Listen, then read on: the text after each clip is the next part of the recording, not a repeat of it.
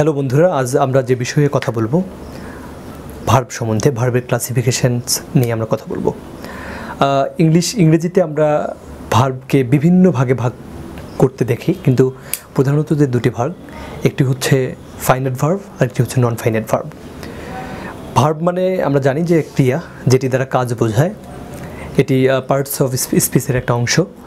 আমরা finite verb এবং non finite verb শিখব। আপনারা জানেন যে ফাইনাইট হচ্ছে সমাপিকা, নন ফাইনাইট হচ্ছে অসমাপিকা। তো এই অর্থটা জানা এখানে বড় বিষয় নয়। সবথেকে বড় বিষয় হচ্ছে চেনা কোনটি ফাইনাইট ভার্ব আর কোনটি নন ফাইনাইট ভার্ব। আমরা প্রথমে ভাগ দেখাবো ভার্বের। ভার্ব আপনারা জানেন যে ভার্ব হচ্ছে প্রধানত দু প্রকার, finite verb, non finite verb. এটির বাংলা সমাপিকা আর এটির বাংলা হচ্ছে অসমাপিকা। এই সমাপিকা অসমাপিকা এ দুটি জানার কোনো প্রয়োজন নেই। চিনতে হবে ইংলিশে আসলে কোনটি ফাইনাইট ভার্ব আর কোনটি নন ফাইনাইট ভার্ব। তার মানে আমাকে বুঝতে হবে আসলে ফাইনাইট ভার্ব কোনগুলো এবং নন ফাইনাইট ভার্ব কোনগুলো। আপনারা সবাই জেনে রাখবেন যে ভার্ব টেন্স, নাম্বার, সাবজেক্ট এবং পার্সন অনুযায়ী পরিবর্তিত হয় তাকে আমরা বলবো ফাইনাইট ভার্ব। তাহলে ফাইনাইট ভার্ব কতটি বিষয়ের উপর ডিপেন্ড করবে পরিবর্তন হওয়ার জন্য? চারটি বিষয়। একটি হচ্ছে টেন্স, আরেকটি হচ্ছে নাম্বার, সাবজেক্ট এবং পার্সন। তাহলে আমরা এক্সাম্পলের মাধ্যমে দেখাবো কোনগুলো ফাইনাইট ভার্ব। তাহলে বন্ধুরা আমরা একটু মনোযোগ দিই।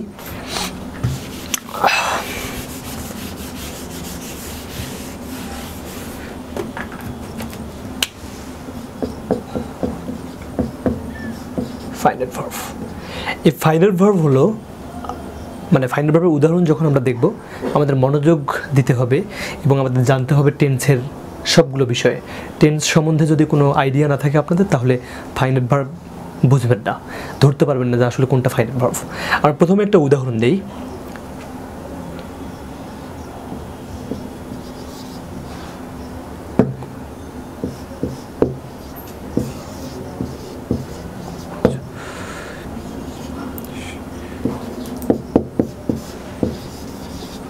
আচ্ছা, এখানে তিনটা উদাহরণ আমরা দেখতেছি। একটি হচ্ছে আই গো, দুই নম্বরে হচ্ছে হি গোজ, সি নম্বরে হচ্ছে শি উইল গো।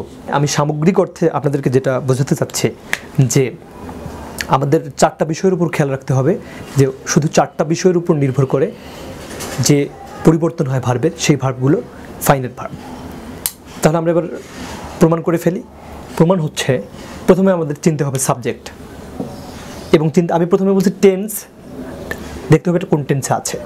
আমরা জানি যে এটা প্রেজেন্ট ইনডিফিনিট টেন্সের একটা উদাহরণ দিয়েছি। তার মানে প্রেজেন্ট ইনডিফিনিট টেন্সে ভার্বের ব্যবহার কেমন হয়? ভার্বের বেস ফর্ম হয়, সেখানে অবশ্যই ভিথি করতে হবে না, অবশ্যই ভিটু করতে হবে না, মানে ভার্বের পাস্ট পার্টিসিপল করতে হবে না, পাস্ট ফর্ম করতে হবে না, ভার্বের বেস ফর্ম বসাতে হবে। তাহলে টেন্স আমাদেরকে বুঝতেই হবে, টেন্স অনুযায়ী কিন্তু ভার্ব পরিবর্তিত হয়। তার মানে কি প্রেজেন্ট ইনডিফিনিট টেন্সে গোটা হচ্ছে ভার্বের বেস ফর্ম। তারপর আমি বলছি কি নাম্বার পার্সন অনুযায়ী পরিবর্তন হয়। তাহলে নাম্বার, এটা কোন নাম্বার? এটা হচ্ছে সিঙ্গুলার নাম্বার। কোন পার্সন? First person. তাহলে দেখেন যে ফার্স্ট পার্সন আই এর সাথে আমি গো বসিয়েছি এবং নাম্বার উইয়ের সাথেও গো বসে, কিন্তু কিছু কিছু জায়গায় আবার ব্যতিক্রম হয়, সেটা আমরা দেখব। নিচের মধ্যেই তার উদাহরণ আছে, এটিও প্রেজেন্ট ইনডিফিনিট টেন্সের উদাহরণ। উপরে ছিল আই, এখন এখানে হি বসিয়েছি আমরা। এই হিটা হচ্ছে আমাদের সিঙ্গুলার নাম্বার এবং থার্ড পার্সন। তাহলে পার্সন চিনতে হবে। থার্ড পার্সন সিঙ্গুলার নাম্বার যদি প্রেজেন্ট ইনডিফিনিট টেন্সের সাবজেক্ট হয় তাহলে ভার্বের সাথে এস যুক্ত হয়। তার মানে দেখেন এখানে গো ছিল, এখানে গোজ হয়ে গেল। তার মানে এই গোটা পরিবর্তিত হচ্ছে, কিন্তু একই টেন্স কিন্তু নাম্বার পার্সনের কারণে গোর সাথে ইএস যুক্ত হলো, গোজ। তার মানে আমরা বলতে পারি এটিও ফাইনাইট ভার্ব, গোজও ফাইনাইট ভার্ব, কারণ টেন্স, নাম্বার, সাবজেক্ট, পার্সন অনুযায়ী পরিবর্তিত হয়েছে। একই সাথে আপনি দেখেন কেন টেন্স অনুযায়ী এই ভার্বগুলো পরিবর্তিত হয়। প্রেজেন্ট ইনডিফিনিট টেন্সে গো ছিল, আবার ফিউচার ইনডিফিনিট টেন্সে একটা সাহায্যকারী ভার্ব চলে আসছে, উইল চলে আসছে, শি উইল গো। এখানে যেমন শুধু শি গোজ হতো, বাট এখানে হলো কি শি উইল গো, এই যে উইলটা চলে আসলো। আবার গোর সাথে কিন্তু এখানে এস যুক্ত হয়নি। তার মানে কি টেন্স অনুযায়ী কিন্তু টেন্স অনুযায়ী এই ভার্ব পরিবর্তিত হয়। তাহলে আপনারা বুঝতে পারছেন নাম্বার, সাবজেক্ট, পারসন এবং টেন্স অনুযায়ী যে ভার্ব পরিবর্তিত হয় তাকে আমরা বলবো ফাইনাইট ভার্ব। আমি আরও দুটো উদাহরণ দিব, তার মাধ্যমে আপনাদের ধারণা আরও ক্লিয়ার হয়ে যাবে। আমরা দেখি, আমরা এই উদাহরণগুলো যদি দেখি, আমরা এটাকে যদি ফার্স্ট ইনডিফিনিট টেন্সে রূপান্তর করি, যেমন আমরা কিন্তু আই গো রাখতে পারবো না, আই ওয়েন্ট, আমরা লিখবো কি আই ওয়েন্ট। আপনারা জানেন, তাহলে দেখেন, তাহলে এই ভার্বটাকে আমরা বলবো কি বলবো? ফাইনাইট ভার্ব বলবো, কারণ এখানে কিন্তু আর গোজ হয়নি, টেন্সের কারণে কিন্তু আবার ভার্বের চেহারা পরিবর্তন হয়ে গেল। তাহলে এই ভার্বটাকে আমরা বলবো কি ফাইনাইট ভার্ব। আবার আপনি দেখেন, আমি যদি বলি হি হ্যাজ গন, সে গিয়েছে, এটা কিন্তু প্রেজেন্ট পারফেক্ট টেন্সের উদাহরণ। প্রেজেন্ট পারফেক্ট টেন্সে দেখেন যে হি হ্যাজ গন, এই গনের সামনে আবার আমাকে হ্যাজ বসাতে হলো, কারণ আমরা জানি প্রেজেন্ট পারফেক্ট টেন্সের সাহায্যকারী ভার্ব হচ্ছে হ্যাভ হ্যাজ। তো তাহলে হি এর সাথে হ্যাজ বসলো এবং তারপর গন বসলো, তার মানে কি এই ভার্বটা বিভিন্নভাবে পরিবর্তিত হচ্ছে। আপনি দেখেন, আপনি যদি এখানে আবার উই বসান, তাহলে কিন্তু উই হ্যাজ হবে না, হবে হচ্ছে we have, we have, we have gone. তার মানে কি হ্যাজ গন হচ্ছে আবার হ্যাভ গন হচ্ছে। আচ্ছা আপনি দেখেন তো, সাহায্যকারী ভার্ব পরিবর্তন হচ্ছে না টেন্স অনুযায়ী, নাম্বার অনুযায়ী, পার্সন অনুযায়ী, কারণ আই এর সাথে হ্যাভ বসে, হি এর সাথে হ্যাজ বসে। তার মানে কি নাম্বার, পার্সন অনুযায়ীও কিন্তু সাহায্যকারী ভার্বগুলোও পরিবর্তন হয়। তার মানে আমরা বলতে পারি না যে সাহায্যকারী ভার্ব প্লাস মূল ভার্ব ইকুয়াল ফাইনাইট ভার্ব? অবশ্যই আমরা বলতে পারি। আপনাদেরকে তাহলে আমি উদাহরণ দিয়ে আরও স্পষ্ট করে বোঝাই দিই যে সাহায্যকারী ভার্ব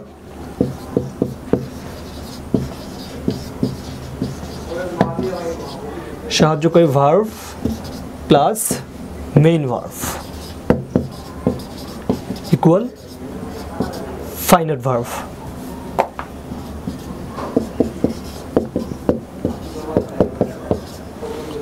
উদাহরণ তো দিলাম একটু আগে, আপনারা দেখেছেন, তারপর আমি আপনাদেরকে আরেকবার দেখিয়ে দিই। হি হ্যাজ গন, তার মানে কি গো থেকে গো, ওয়েন্ট, গন, এটি হচ্ছে V3, আর হ্যাভ হ্যাজ হচ্ছে সাহায্যকারী ভার্ব। তার মানে এটাও কিন্তু পরিবর্তিত হয়, তার মানে এটা সাহায্যকারী ভার্ব প্লাস মূল ভার্ব দুটো মিলেই আমরা বলতে পারি ফাইনাইট ভার্ব। কারণ আপনারা জানেন যে এখানে যদি উই বসাই তাহলে এখানে হবে উই হ্যাভ গন। তার মানে কি উই তো হচ্ছে ফার্স্ট পারসন, কিন্তু নাম্বার হচ্ছে প্লুরাল। আবার যদি আই বসাই, আই এর সাথেও হ্যাভ হয়, একমাত্র থার্ড পারসন সিঙ্গুলার নাম্বারের সাথে হ্যাজ হয়। তাহলে হ্যাভ, হ্যাজ এগুলো কিন্তু পরিবর্তিত হচ্ছে নাম্বার, পারসন অনুযায়ী এবং টেন্স অনুযায়ী। কখনো হ্যাভ গন হচ্ছে প্রেজেন্ট পারফেক্ট টেন্সে, আবার যখন আমি পাস্ট ইনডিফিনিটে যাচ্ছি তখন হচ্ছে ওয়েন্ট, আবার যখন আমি শুধু প্রেজেন্ট ইনডিফিনিট টেন্সে এই ভার্বকে ব্যবহার করছি তখন হচ্ছে গোজ, হি এর সাথে হচ্ছে গোজ, আই এর সাথে হচ্ছে গো। তার মানে নাম্বার, পারসন অনুযায়ী কিন্তু পরিবর্তিত হচ্ছে। একই সাথে সাবজেক্ট তো চেনা জরুরি, আপনারা নিশ্চয়ই সাবজেক্ট চেনেন, না হলে এতক্ষণ তো এই আলোচনাগুলো বুঝতেন। আশা করি সবাই বুঝেছেন। তো আমরা ফাইনাইট ভার্ব সম্বন্ধে বুঝলাম, এবার আমরা শিখব non finite verb. Non finite verb শেখার সুন্দর একটা ট্রিক্স আপনাদের ইতোমধ্যে জানা হয়ে গেছে, যে আমরা জানলাম যে verb number, tense, subject, person অনুযায়ী পরিবর্তিত হয় তাকে আমরা বললাম ফাইনাইট ভার্ব। যে ভার্বগুলো এই নাম্বার, টেন্স, সাবজেক্ট, পারসন অনুযায়ী পরিবর্তিত হয় না তাদেরকে বলবো নন ফাইনাইট ভার্ব। তাহলে আমরা উদাহরণের মাধ্যমে নন ফাইনাইট ভার্ব দেখব। আমি যদি বলি আই গো দেয়ার, THERE, গো দেয়ার, অথবা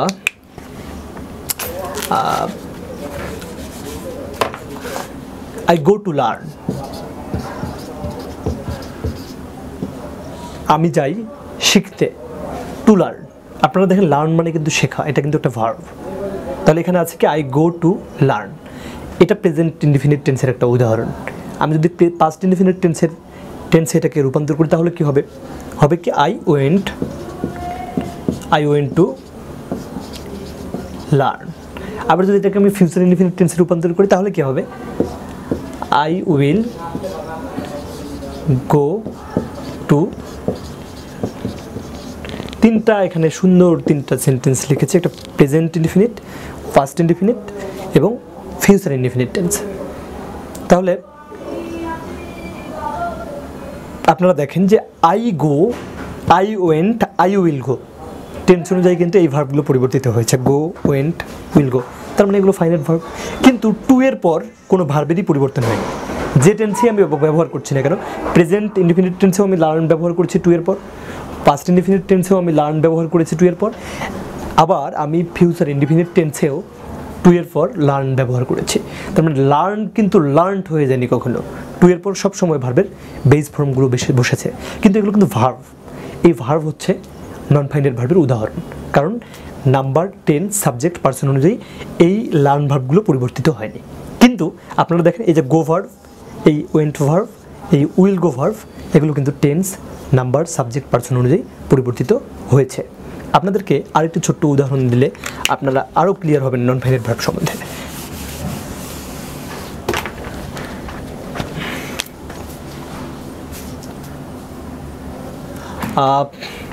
তাহলে আপনারা সবাই বুঝে গেলেন যে আসলে নন ফাইনাইট ভার্ব আসলে কী এবং ফাইনাইট ভার্ব কী। আপনারা যদি দেখেন যে আই লাইক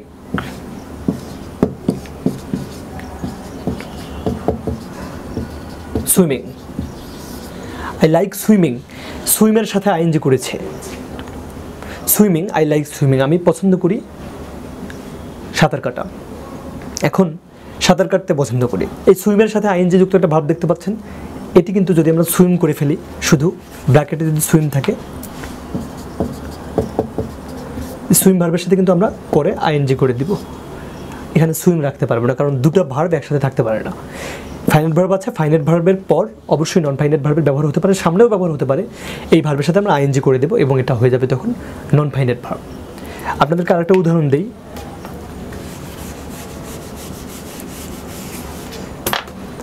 যদি বলি যে রিড, রিড আছে ব্র্যাকেটে, news paper, read news paper is good for knowledge.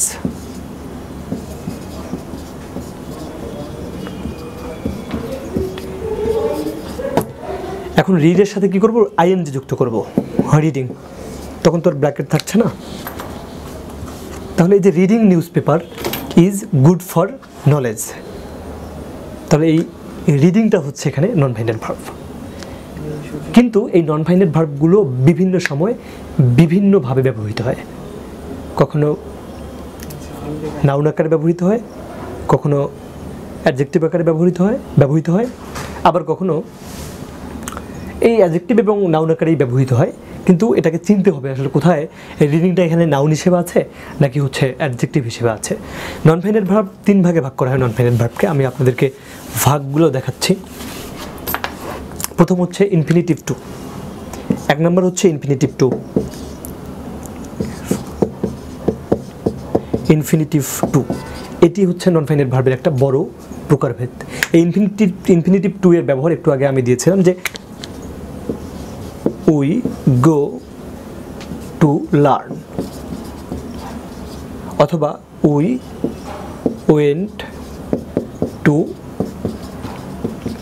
Learn. এই যে টু এর পর দেখেন, টু এর পর ভার্বের বেস ফর্ম, কোনো টেন্স, কোন টেন্সে আপনি ব্যবহার করবেন, নাম্বার, পার্সন, সাবজেক্ট যাই হোক না কেন, টু এর পর ভার্বের বেস ফর্ম হয়। এটি হচ্ছে নন ফাইনাইট ভার্বের একটি প্রকারভেদ, ইনফিনিটিভ টু এর ব্যবহার। তো ইনফিনিটিভ টু এর মধ্যে আমরা দেখতেছি কি এই লার্ন হচ্ছে একটি নন ফাইনাইট ভার্ব, আবার লার্ন হচ্ছে একটি নন ফাইনাইট ভার্ব, এগুলো সাবজেক্ট, নাম্বার, পার্সন অনুযায়ী কিন্তু পরিবর্তিত হয়নি। এবার আমরা দেখব আরেকটির ব্যবহার, আমরা দেখব হচ্ছে জিরান্ডের ব্যবহার। একটি ইনফিনিটিভ টু, দুই নম্বর হচ্ছে জিরান্ড।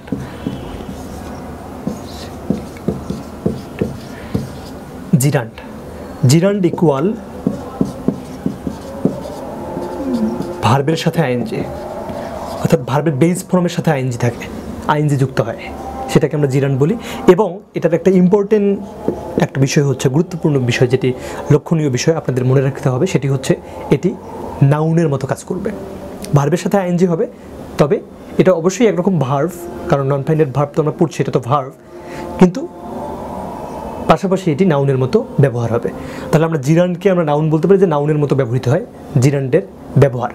তাহলে এটি NOUN নাউন এর মতো ব্যবহৃত হয়।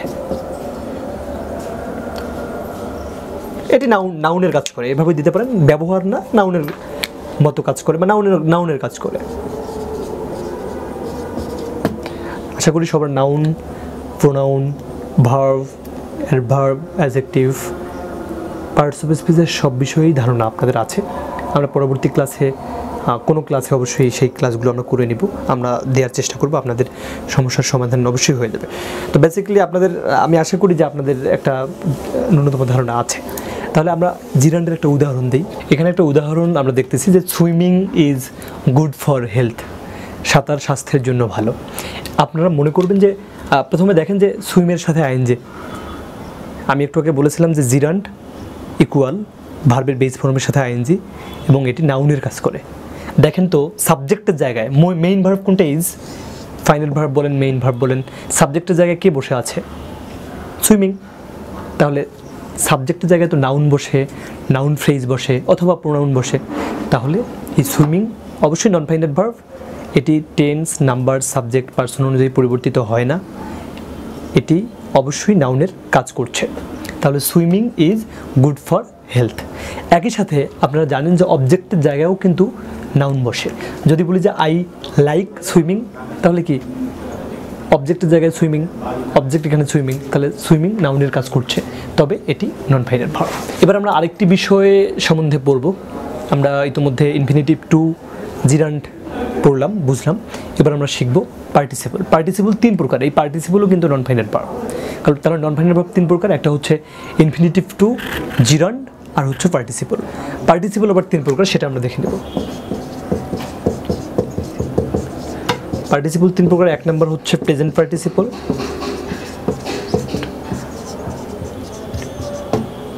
সংক্ষেপে বুঝলাম প্রেজেন্ট পার্টিসিপল,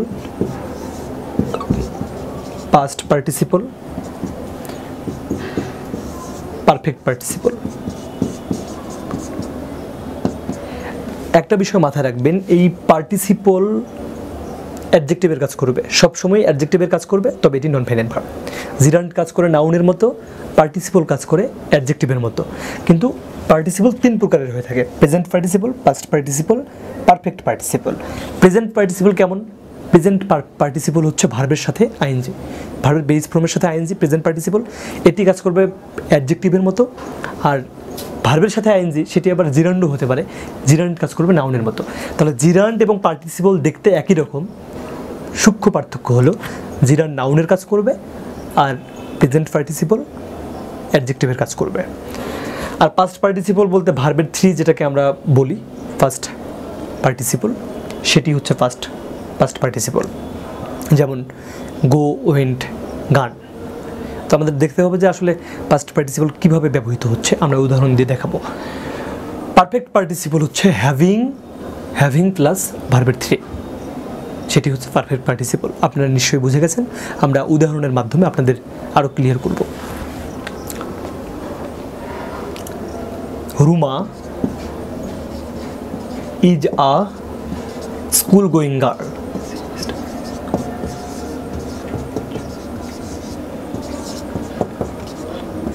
দেখেন তো এই যে গোয়ের সাথে আইএনজি আছে স্কুলের পর, রুমা কি? রুমা একজন স্কুল গোয়িং গার্ল। আমরা রুমা কোন ক্লাসে পড়ে সেটা আমরা বলিনি, বলছি Ruma is a school going girl.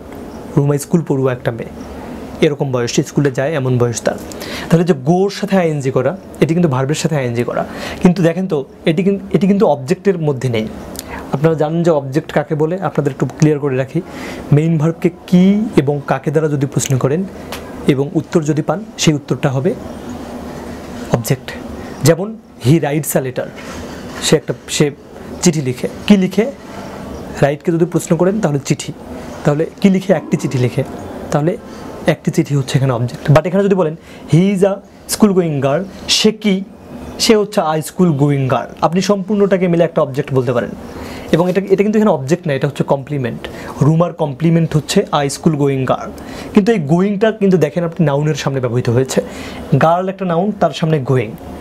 তাহলে আপনারা তো জানেন যে নাউনের সামনে যা ব্যবহৃত হয়, নাউনের সামনে অ্যাডজেক্টিভ ব্যবহৃত হয়। তাহলে গার্ল, এই গার্ল কেমন? মেয়েটা কেমন? I school going.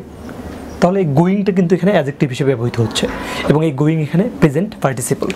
আশা করি আপনারা প্রেজেন্ট পার্টিসিপল সম্বন্ধে বুঝেছেন। এবার আমরা শিখব পাস্ট পার্টিসিপল সম্বন্ধে।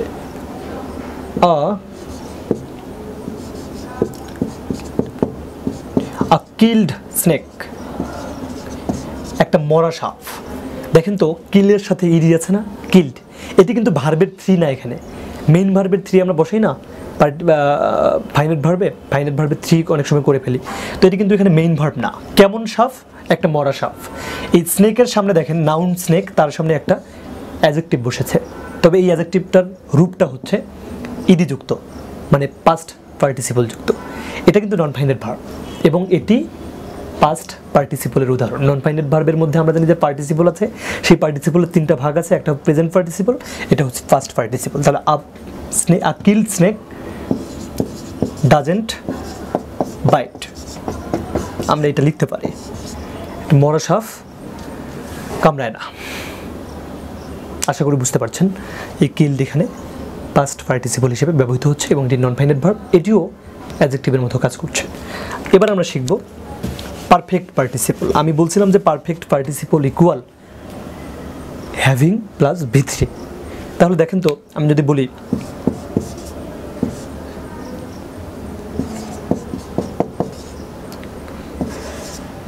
Having solved the math